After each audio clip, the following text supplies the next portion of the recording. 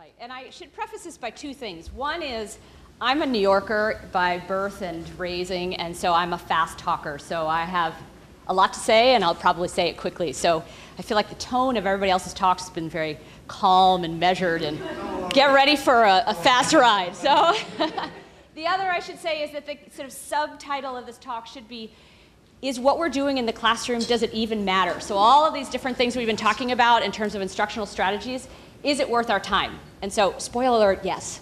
So what I'm going to talk about are two different sets of research, all based around this project called GARNET. And GARNET is, of course, a great acronym, Geoscience Affective Research Network. And we sampled data from classrooms in introductory geology classrooms across the country. Our primary goal, essentially, was to look at what our experiences for our students are in those introductory geology classrooms, to better understand, can we do things to improve their motivation and use of strategies within the classroom.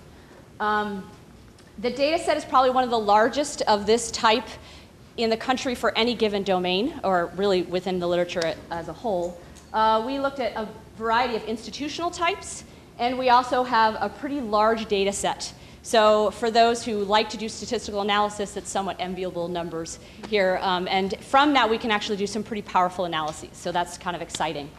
So to kind of give some context, when we think about teaching our classes, we tend to think about it from the context of who are our students, what are they bringing into the experience, what are their prior knowledge, what are some of their background experiences, and what are we doing in the classroom? What are we teaching? What's our content? How many students do we have in the classroom? And that ultimately leads to, how do they do? Do they want to take another class? All of those different aspects that we sort of ultimately think about as course outcomes.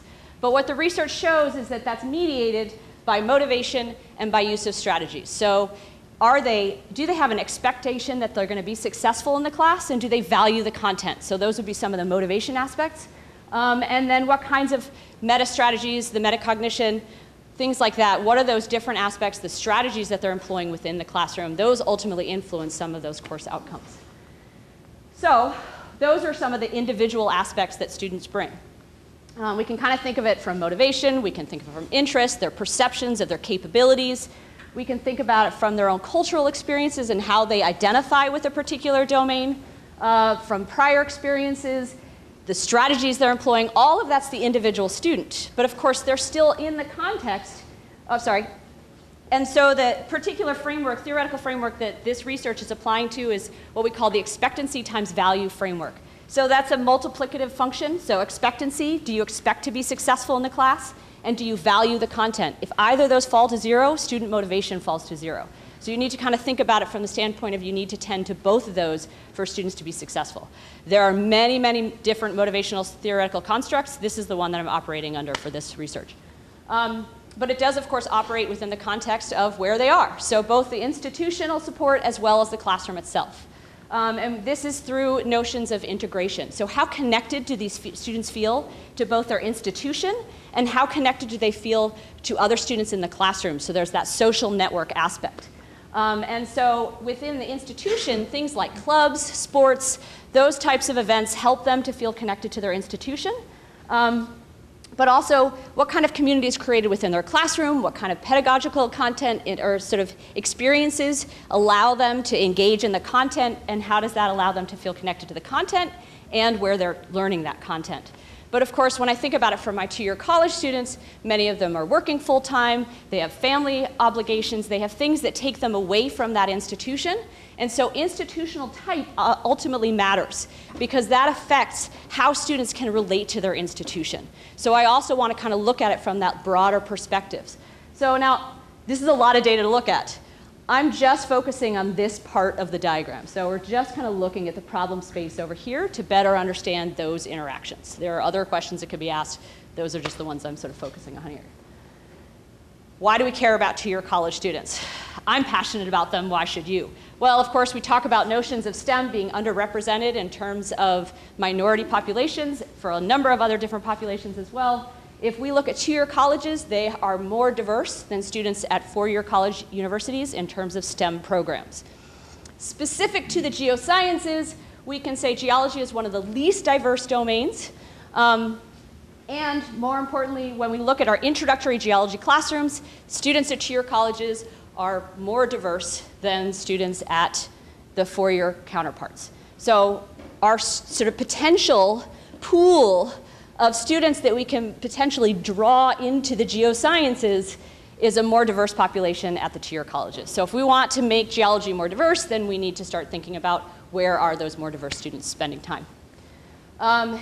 Now, one of the challenges at two-year colleges, it's not unique to two-year colleges, but is that students tend to be underprepared for math. And math is a huge stumbling block for students going into all of STEM, but particularly for the geosciences, which I'll talk a little about in just the next slide. But essentially, 76% of all STEM students at the two-year college require some form of pre-gatekeeper math class. What does that mean? That means a class before they even get to the math class that prevents them from getting into the STEM classes that they need to take, right? So if Calc 1 is the first class they need as a prerequisite for taking a physics class, they're not even ready for that, right? They have all these other classes. And that's true for all of our institutions, but it's even more acute at the two-year colleges where 36% of them are actually at the developmental level. So they're not even actually at the college level when they're entering into the two-year college situation. So this becomes that much more of a challenge to get into any STEM domain, but particularly for the geosciences. So if we can figure out what factors allow them to keep persisting, then maybe we can assure that they can be more successful. So if we take a look at persistence specific to research in geology, you'll see I've color-coded some of this. So garnet research is garnet colored, and then some of the other research that we have is not. But what we know is that students in introductory geology classes discover geology when they're taking it at the college level. So if we think about the fact that they're coming in underprepared for math, that becomes kind of a big deal because they don't even know geology exists until they take it in hopefully their freshman year. But sometimes it's their junior year. So when they're discovering geology can sometimes, again, be a barrier. Garnet research has showed that students are primarily, sort of reinforces that they're primarily enrolling because they need a general education credit, but that they're also taking it because it sounds interesting. So there's actually an interest factor that's potentially building that we can build from, but you also see a different subset of population of students who are taking it because it's going to be the easier science, right? So, and we actually see their motivational metrics are different for those two subpopulations. Not really a surprise, probably, but that's what we're learning. So more than a quarter of all successfully graduating geology majors took some of their coursework at a two-year college. So we already see that there's students who are successfully making this transitional process. So we know that students are taking classwork at the community college and that they're successfully going on to become geology majors. In our Garnet work, we did look within classrooms, what's happening in geology classrooms, and probably representative of many different domains, we see that there's a broad spectrum. We have students that we have classrooms where we see instructors or what we call a teacher, teacher-centered, so teachers spending most of the time talking, primarily lecture-based classroom. We had transitional classrooms where students are starting to talk to each other a little bit, maybe some clicker questions, a couple think, pair, share kinds of questions, but still predominantly a lecture-based classroom. And then we had more student-centered classrooms where essentially students are spending more of the time talking to each other than they are being talked at. So that's sort of how we categorize these different classrooms. Then when we take a look at sort of individual classroom overlaps, we see some of the reasons students get into geosciences, and sometimes the reason they leave, has much to do with both their prior experiences, things that they experienced. I like to go camping, I like to be outside, those are my experiences growing up. Things about connection to the earth, so that I have this strong tie to want to help the environment. Connections to people, including instructors. So this becomes important, right? If they're they're introduced to geology in that first college class, their science class, that instructor can make a big difference. But also can be a reason for leaving the geosciences. So that can make a difference. So ultimately, what I want to know is what individual and classroom factors affect student persistence, and ultimately, do we matter? So does the instructor play any kind of a role in that? So how do we measure this? So motivated strategies for learning questionnaire, gold standard in measuring notions of motivation and use of strategies. There are some issues associated with it, but for the purpose of this, it's one of the ones that's been compared across many different domains, many different disciplines, a lot of different places. We looked at two variables, self-efficacy. Dan did a great job of describing it in a much slower way earlier today. But essentially, it's how confident do you feel in your ability to do this particular topic? And then also control of learning beliefs. So do you believe that you're capable of actually doing this content? We put it into a super category, what we called expectancy, which of course then lends itself to our expectancy value framework.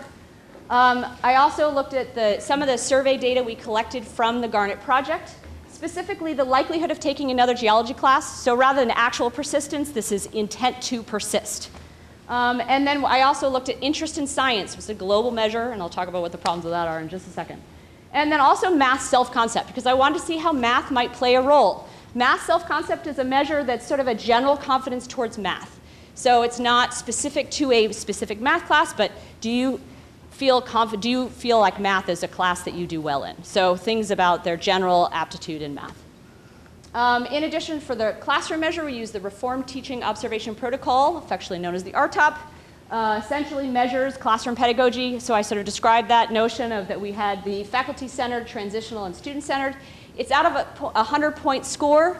There's two of us, very well calibrated to each other, traveled across the country and looked at college classrooms across the country to get this categorization scheme. But essentially, less than 30 was a faculty-centered, transitional, 30 to 50, student-centered, greater than 50. Our high score was about an 88, is I think where we topped out. And then, of course, looking at institutions, I did a comparison between Research 1 institutions and community college. So try and get kind of sort of extreme opposite ends of the spectrum. Just a quick little note on limitations. The RTOP was correlated with grade, so that's a good thing, except that the grade varied in terms of how it was assessed. So in more traditional classrooms, it tended to be more exam-based. In more student-centered classrooms, there were alternate places where students could get grades. So there may be a little bit of a covariance that's kind of going on within there. The spring 2013 data set for the two-year college comparison that I used the math self-concept analysis only had 78. That's like the bare minimum you can use to be able to use the structural equation model that I'm about to talk about. Interest was a global measure. This goes back to when a bunch of geologists get together and talk about doing education research. Sometimes we don't always do it right, and it wasn't until we brought the experts in later and said, oh, this is why we have experts in education. And so research shows very clearly that there's different kinds of interest. It's subject specific, but you work with the data you have, not the data you wish you had. And intent to persist is not necessarily actual persistence. However, there is a pretty good correlation between those who say that they're likely to persist and those who ultimately do persist. So there is at least a correlation between that. So if we analyze student data at the student level, how can we use these independent variables to examine notions of persistence? Just sort of a small notion of measurement process. Typically, we think about a regression, right? We sort of have our means, look at correlation, but of course, correlation does not lead to causation necessarily. But we can say, oh, there's a high correlation between self-efficacy and intent to persist. Great. But it doesn't necessarily tell as strong of a story. But when you have larger numbers, it allows you to use a structural equation model. Structural equation models, we look at variances and covariances and look at all the variables between them all. And as a result, we can actually, because we're mapping it onto a theoretical construct, it allows us to make predictive claims. So we can actually look at what's the likelihood of somebody pursuing a particular path. So we can actually start to make some of those predictions. And so we use what I like to call the spaghetti diagrams. I'm not going to show you any spaghetti diagrams. But essentially, you look at different variables and how they map onto a particular construct. So with that, looking at the notion of value and expectancy theoretical framework, what can we determine from this full data set that we have? For the two-year college students, what I found was that 45% of the variance in intent to persist was predicted by interest alone. None of the other variables played a role. So essentially, students must be interested in the course in order to take another one. So self-efficacy didn't matter, control of learning beliefs didn't matter, well, we'll come back to math self-concept. For the Research 1 students, 40% of the variance in intent to persist was by interest, but 16 was by self-efficacy. So that means that Research 1 students had more options of reasons why they would take another geology class. So there's essentially a little bit more freedom for the ability to persist, as opposed to there's much more of a restriction on those students at the two-year colleges. So then does the instructor play a role in this process? Well, so this is a little bit tricky, but if we look at the teacher-centered data for teacher-centered type classrooms at R1 institutions, we found that 41%, so still interest is the only thing that predicts it, but it's 41% of the variability. But when we look at a transitional classroom, we now see that it's a lower number. So it starts to lower the need for interest to persist. So essentially, we're starting to kind of balance that out a little. Maybe they'll take another class. They don't need to be as interested. Now, the student-centered classroom started getting complicated. I don't have time to talk about it today, so I'm not going to talk about it today. But the transitional classroom at two-year colleges, we note we didn't actually have any low RTOP classrooms for the two-year college student population. And we could talk about what that means, but I'd like to think that it just means because we're more teacher-centered, we're just a little bit more advanced. But we could argue that later. So 57% of the transitional classrooms means, so you need to have a really high interest if you're in a transitional classroom, whereas we see the same trend in a student-centered classroom, 38%. So it starts to lower that again. So they don't need to be as interested in order to intend to persist. So we matter, yay. So basically, what we do in the classroom has an effect on whether students intend to persist. Awesome, okay. What is the role of math? Well, when I add math self-concept into the model, interest is still the only predictor, but what we see is a variability in how much it plays a role in that aspect. So it's sort of moderating the process. What it does is it actually dampens the student interest. So essentially, students need to have a higher interest if they have a low self-concept in math. So it's actually impacting that interest level. Now, looking at classroom data, I used hierarchical linear modeling. They just talked about that in the last data set. But essentially, we need to recognize that students are nested within classrooms. So one set of students, different set of students, when we're looking at the classroom level, we need to recognize that a whole set of students may be at a different place. So we can kind of think about each individual student is a little bit different, but this whole class may be on a whole different level than this particular class, right? So hierarchical linear modeling allows to account for that process. So what we looked at was, does the instructor play a role?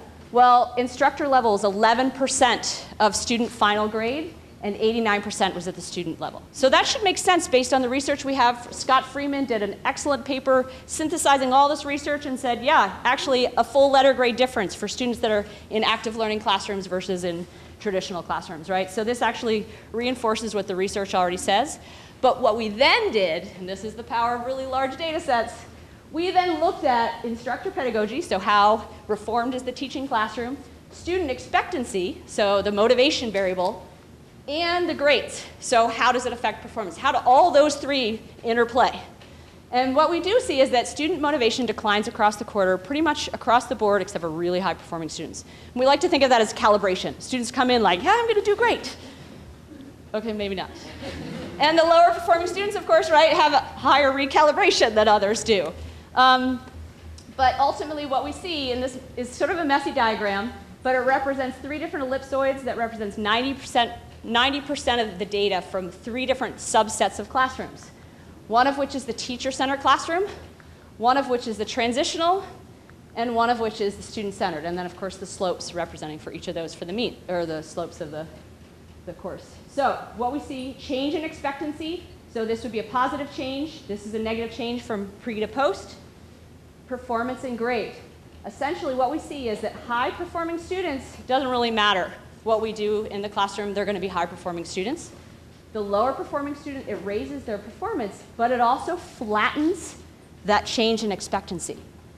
So ultimately, what we do in the classroom helps some of those students that might come in having lower self-efficacy to be more successful, but also not necessarily require as much efficacy in order to be successful, and also to then think about persistence.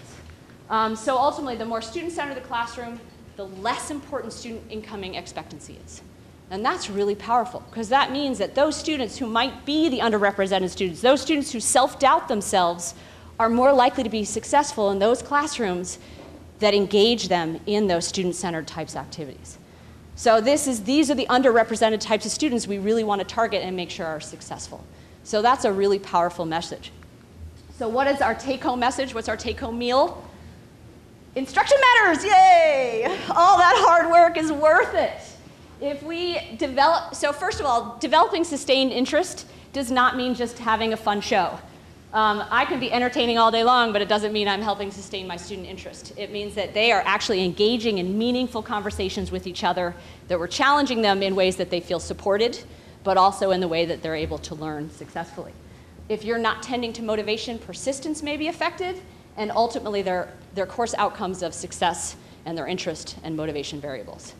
In addition, this math factor is something I think we really need to think about in terms of how do we support our students to feel successful in their capability of doing math across the curriculum so that their ability to be successful once they go into those math classrooms continues to meet with success so they can start to build that math self-concept.